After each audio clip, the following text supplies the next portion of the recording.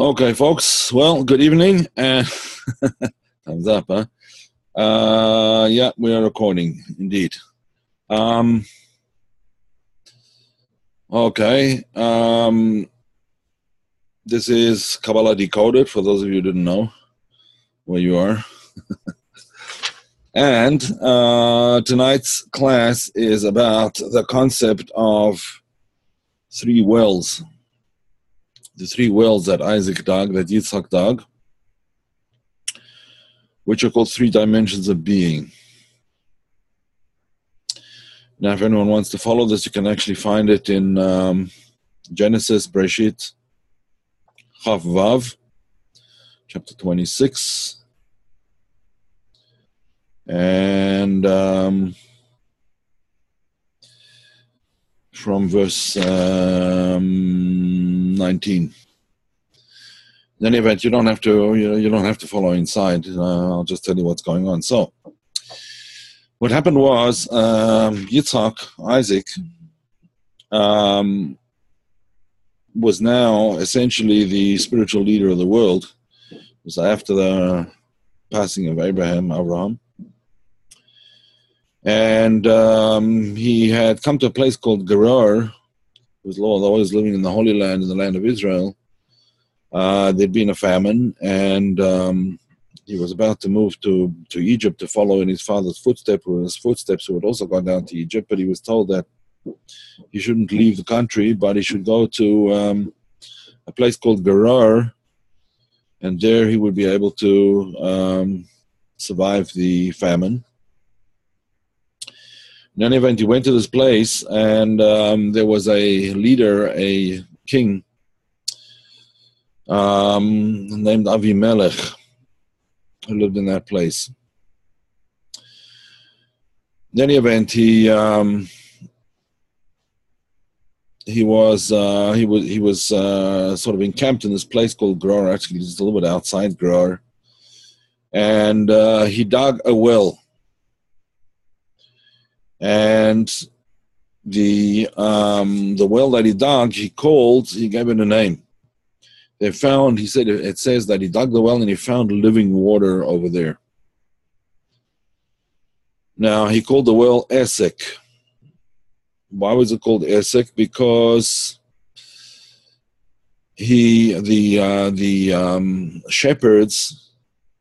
some of the shepherds of Gerar, of this place called Gerar, they would take their flocks out into the fields, out into the wild, I guess, where it was that Isaac Yitzhak was encamped, and they argued with him over the possession of the well. Even though he had dug the well, they claimed that it was on their territory, and they argued about the well, and then they took it from him.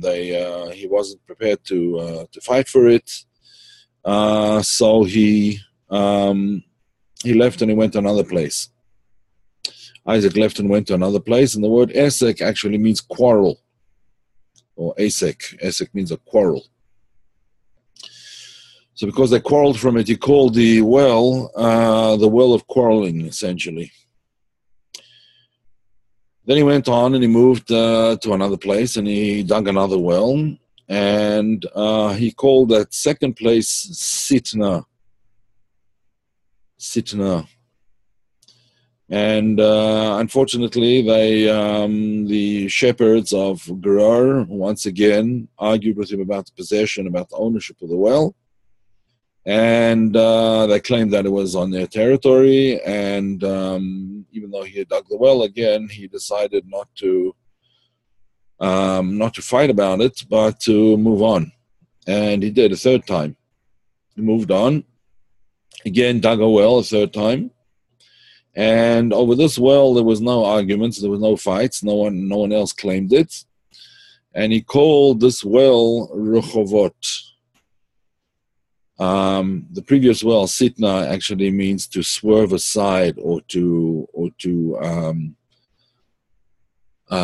either to swerve aside or to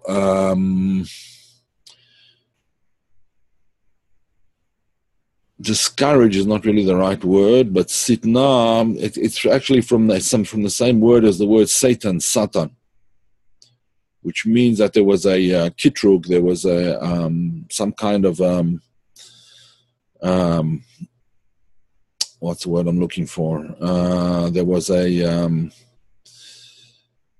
something bad that was going on over there, something negative about it, something bad that that could be said. It's called kitrug. And therefore called the second well Sitna, but the third well is called Rechovot. Rechovot means wide open places. And over that there was no argument, and that well remained his well. Now, you could think like, what I have to know about this? These things are just digging wells. I mean, of what importance is it to us? Of what importance is it that we find out about the wells that Isaac was digging? What significance does this have for future generations?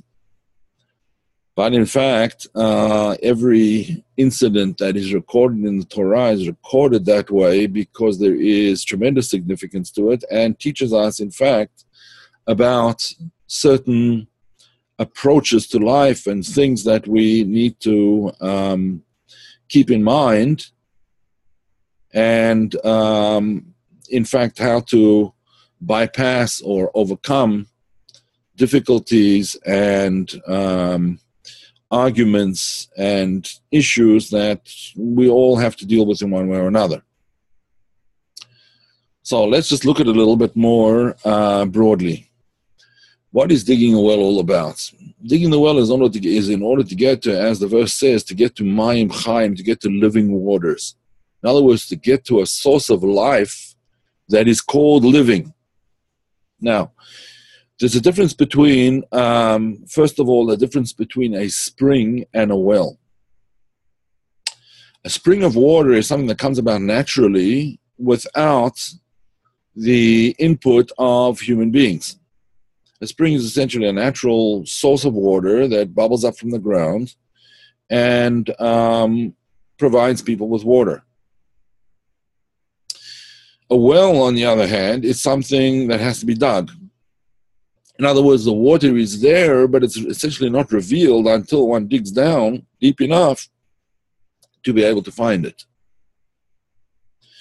I think I mentioned in the Sunday class that part of this whole concept of digging wells is the process of introspection and meditation and digging down into the wells of one's own soul, as we will describe shortly. Now, when digging down into the well in order to find this water, the water that he found was called Mayim Chaim, living water. Now, what's the difference between living water and regular water? So, living water, the way it's explained in actually in the Talmud, the difference between living water and regular water is that living water is that water, first of all, it can be used for certain purification rites that regular water cannot be used for. For example, to purify a person from contact with the dead, so what was necessary was the ashes of the red heifer mixed with Mayim Chaim, with living water. Now the Mishnah describes, Mishnah is part of the Talmud, the rudimentary form of the Talmud, the basic principles of the Talmud is called Mishnah. So in the Mishnah, it describes the concept of Mayim Chaim, living water, and it says that living water is that water which is attached to a source and will not become detached from that source. Not even once in a long period of time. The period of time it uses is 7 years. Water that is detached from the source, in other words, let's say water in a pond or a lake, which is not being fed by a spring or not being fed by a well, it's not attached to the original waters, and I'll explain that in a second, is not called living water. Now you could ask the question, when I look at the water, I take a cup of water from a regular well, that's, let's say, or from a regular pond, let's say, and I take water from a well, and if I look at the chemical composition, both of them are H2O, right? It's not going to make any difference chemically what the composition of this water is. Both of them are H2O. There's no difference between them. So why then is there a difference between pond water and what we call living water, water that's connected to a source? So let's just explain this concept of water that's connected to the source.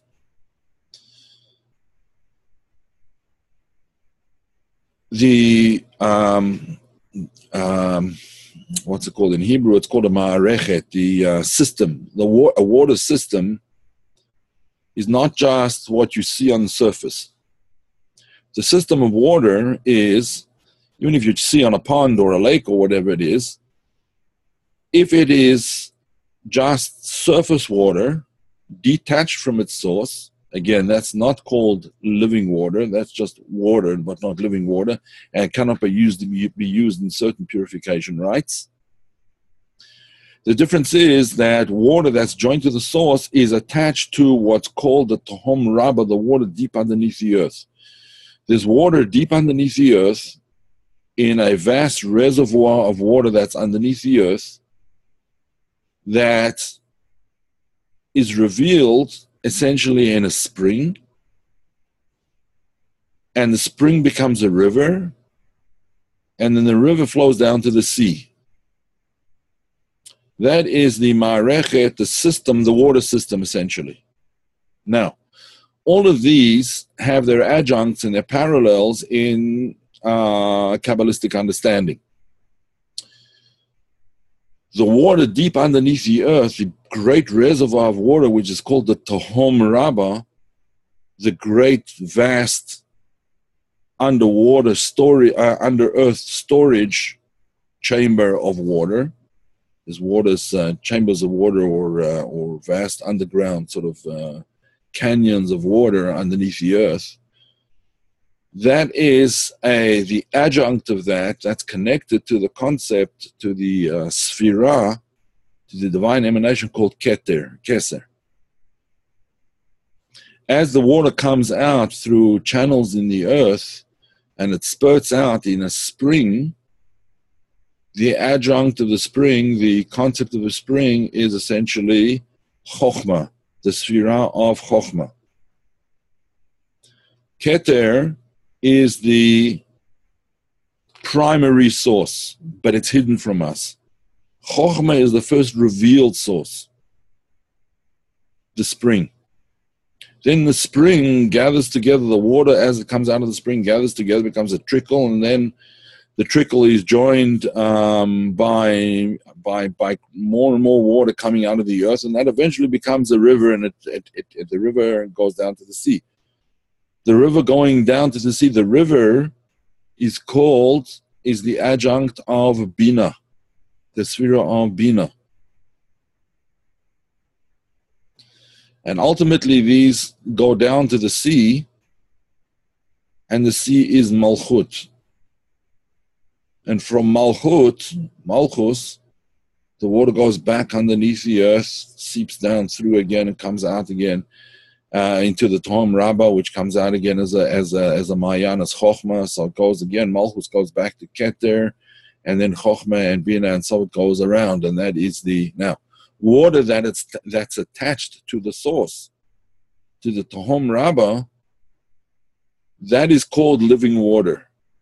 So it has a very important function. This living water itself has a very important function in terms of its being attached to the ultimate source of energy, of power, of life. That's why it's called living waters. Keter is a sphira that is representative of the will of God. What He wants, what He created this creation around us for, what we are here for, what the world is here for, what the ultimate purpose of things is, what Keter represents. So when we attach to that, we're part of what could be called the living waters. We're alive.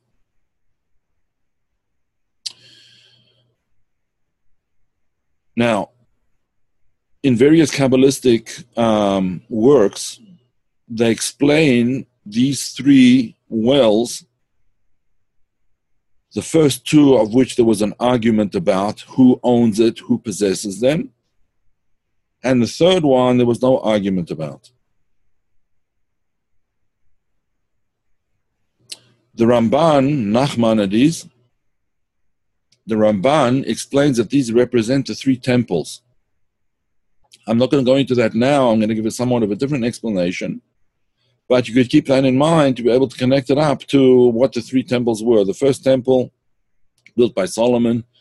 The second temple, which was built and then rebuilt by Ezra.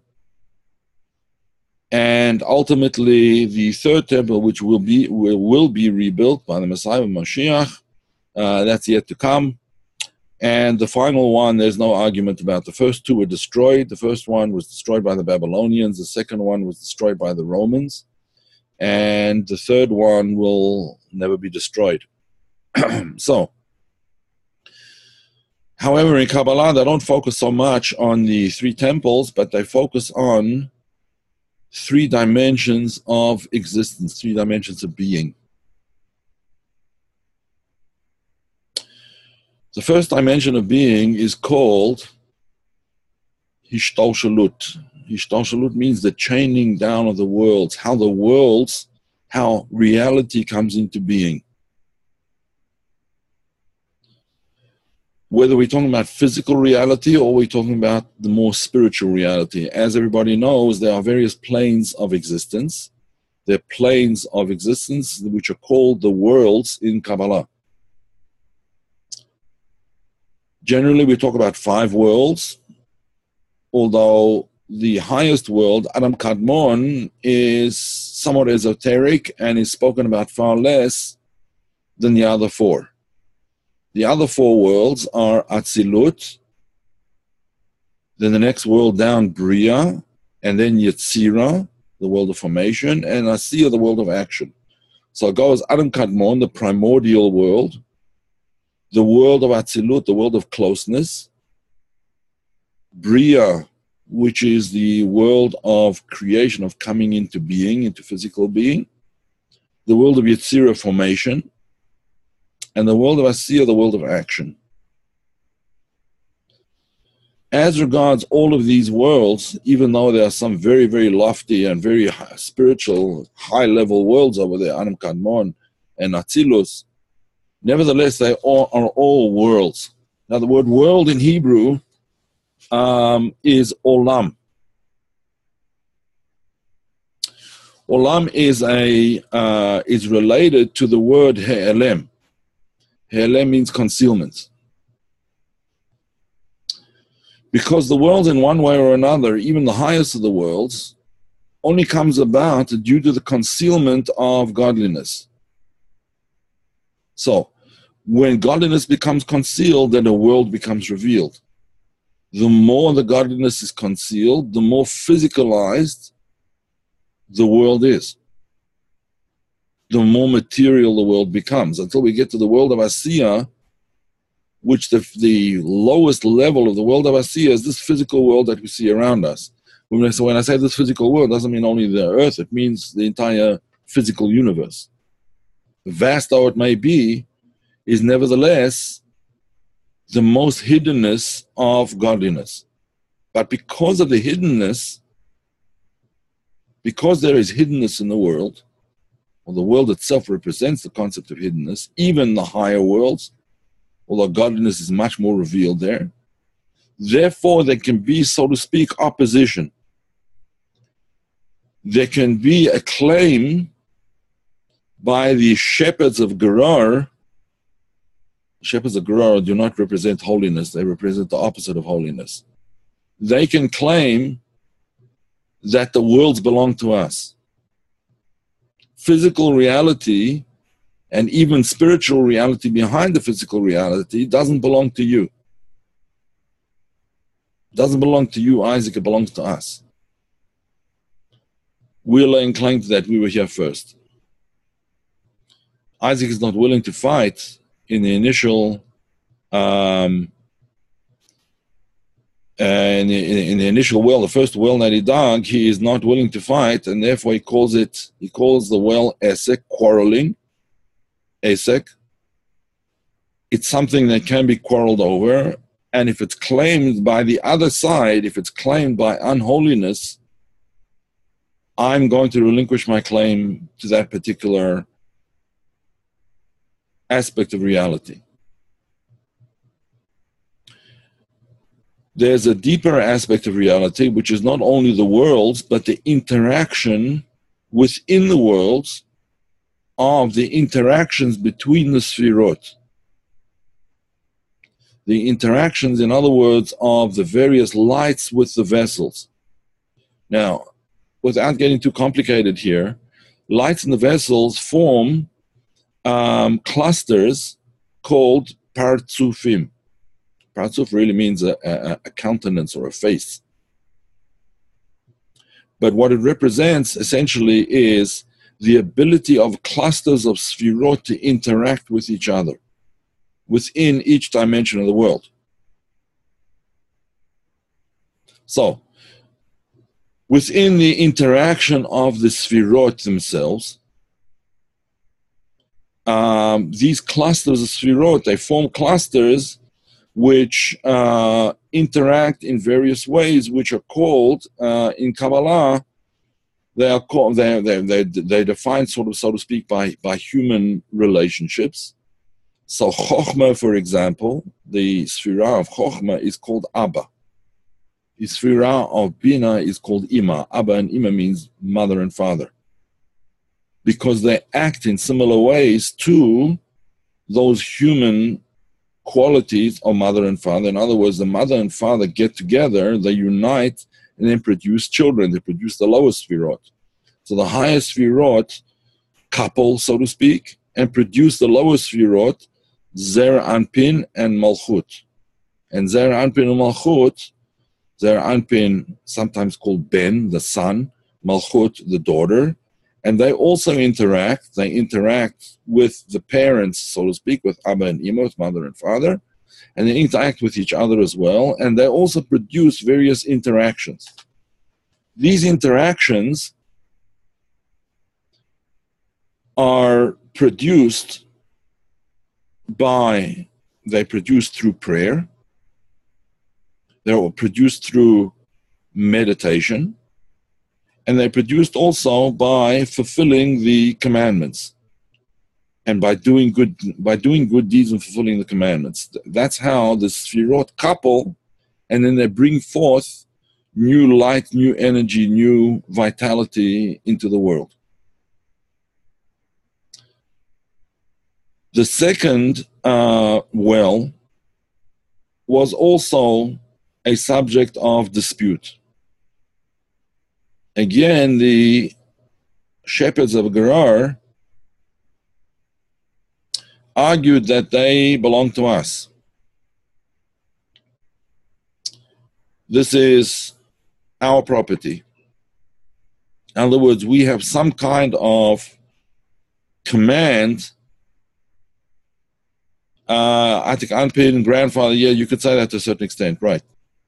The Partsufim are countenances, in other words, clusters of Sfirot that operate in a certain interactive way with other Sfirot. That's what's called a Partsuf.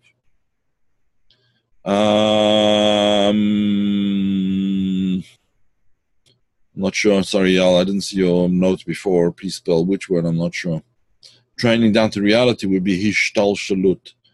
H-I-S-H-T-E-L, Hishtal Shalut, S-H-E-L-U-T, Hishtal Shalut.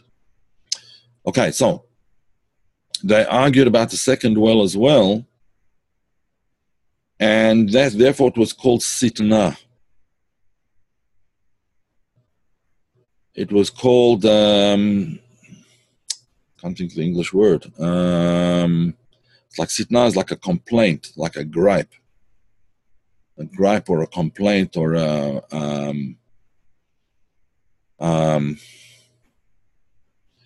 well, something that's negative that is said about somebody, about something. So that's called sitna. It's also to swerve aside, to make the main purpose not the main purpose anymore, to cause things to go off the track. That's what the word Satan from Satan in English, is that concept, that energy, which takes a person off the path that he should be traveling on, cause him to swerve aside or to go off the path. So he called that well Sitna, because there was a complaint, there was a kitrug, there was a can't think of the English word, I'm forgetting English. Yeah, Sitna is hatred. Yeah, it's hatred is yeah. It's definitely a related word. Right. But the third well was called Rehovot. What does the third well correspond to? So again, the first well corresponded to the descent of the worlds from higher to lower. That's called Hishtalshalut. You know what? Let me just write it in the chat over here so you can see it. I'll write it in English so everyone can get it. Hishtalshalut. The second well represents the concept of what's called Hit, Love, Shut. Hit, Love, Shut. Hit, Love, Shut. Hit, Love, Shut means coupling or clothing or bringing together so that one thing meshes with the other. Hit, Love, Shut. That's called the meshing of the interaction of the Sfirot. So the first level, Hishtalshalut, there was an argument about. Hit, Love, Shut, there was also an argument about. The third level is called Hashra'ah. Hashra'ah. Hashra'ah means the dwelling of godliness on and within.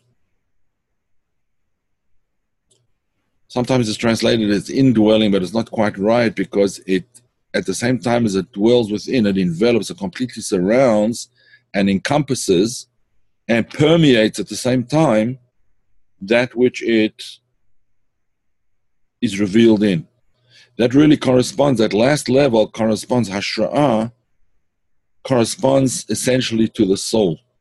Hashra'ah also means inspiration of the soul. So the first level is developmental.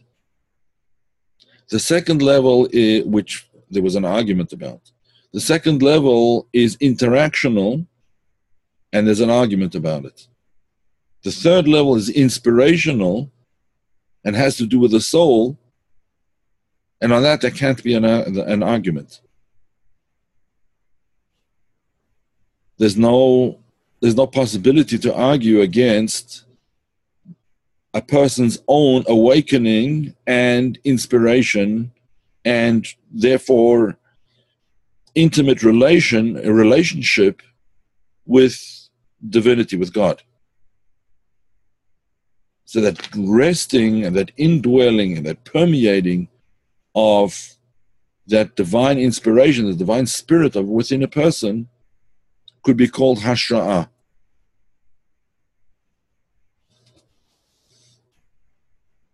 Okay.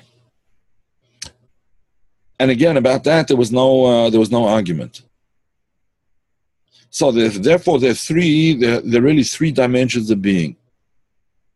The first dimension of being is the outer world, the outer surface of things, where we look at the outside and we see only the outside, we see the outer appearance of things, understanding that there's a whole developmental process that's behind it, but all the way along that developmental process, there's a composite hiddenness. There's a compounding hiddenness. The further it comes towards us, the more tangible it becomes, the more, in quotes, real it becomes in a physical sense, the more godliness is hidden within it. It is a manifestation of godliness, no question about it. But that godliness is mostly hidden from view. Therefore, Yitzchak, Isaac, tries to dig the well. In other words, he tries to reveal the living waters from within physical creation. He tries to be able to imbue his followers, his disciples, with the understanding that there is godliness within creation. And he teaches them how to dig the well. Unfortunately, that well becomes tainted. Others claim some kind of ownership or co-ownership of that, and therefore he kind of abandons that well. He doesn't want to continue with that path of revelation, because the water that comes out of there, even though the water is connected, but when it comes to us, that water that he digs up, in other words, the revelation that he finds within physical creation, is somehow tainted by association with those who do not have pure intentions. So in a sense, he leaves that meditation. The whole concept of digging wells, again, as we said before, was a type of meditation, a deep meditation that reveals living waters. So he goes to the next level. The next level is in the interaction of the Sfirot. In the interaction of the Sfirot, when two parts of him, two clusters, interact, they automatically bring upon themselves a third aspect, which is higher than both of them. For two things to enmesh, to become interenclosed or intermeshed one with the other, that brings down a greater light. I'll give you an example of this. The idea of a bride and a groom in Jewish tradition, when a bride and groom get married, so they get married outdoors. But above them is this canopy.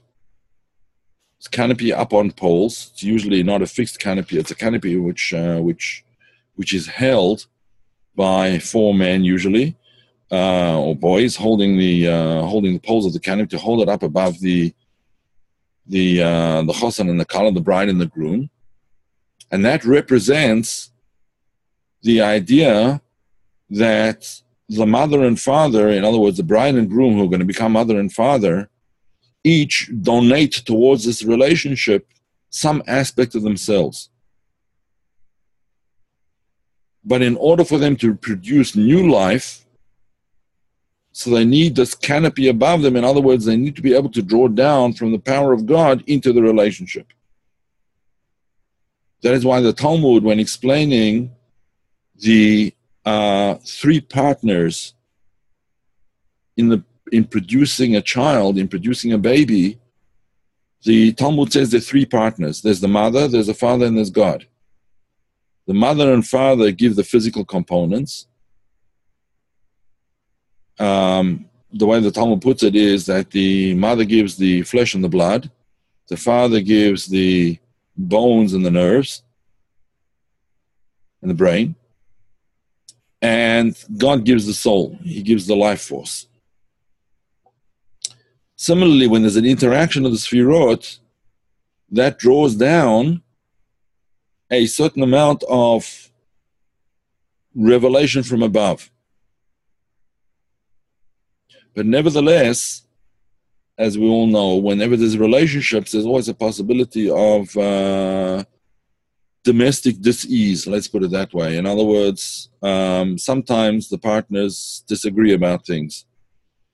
Certain things can sort of come between them and cause them to be disharmonious. That disharmony refers to the second well, which the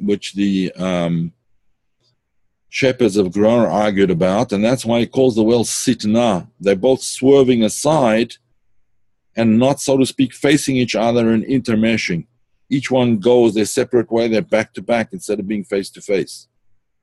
That's called Sitna.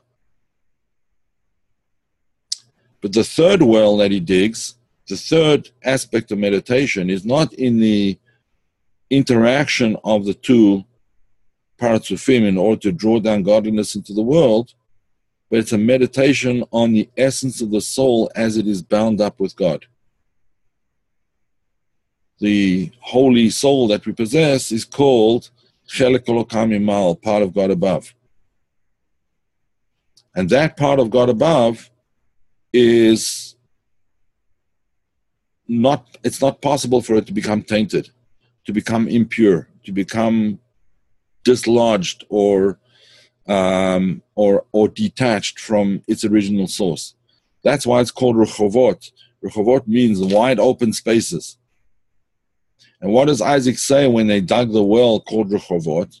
When they finally found the well called Rechovot, in other words, where the revelation of godliness is an essential part, and not just sort of an addition to, but an essential part of the experience, this meditative experience, this third well, this third digging deep down into the psyche, into the soul.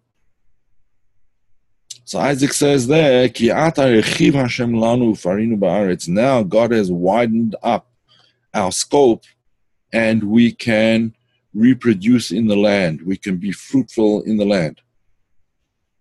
That fruitfulness is a result of finding the living waters that cannot be tainted, finding the essence of the soul, contacting the essence of the soul through this digging deep into that aspect of reality, the soul aspect of reality. So again, there's the physical aspect of reality, the shtalshalut. There's the interactive aspect, which draws down a certain higher level of godliness into things because there's interaction, and therefore we're able to give birth to positive things. But even in this, there is a possibility of becoming tainted. But when we're talking about the third level, the level of soul, then there's no possibility of becoming tainted, and there's no arguments about that well. And now we're able to do what it is that we have to do to be fruitful and to multiply in the land. That was the third well. All right. Any questions? Need to listen to it again, huh? There's a private message here from somebody. They need to listen again. It's, So, okay.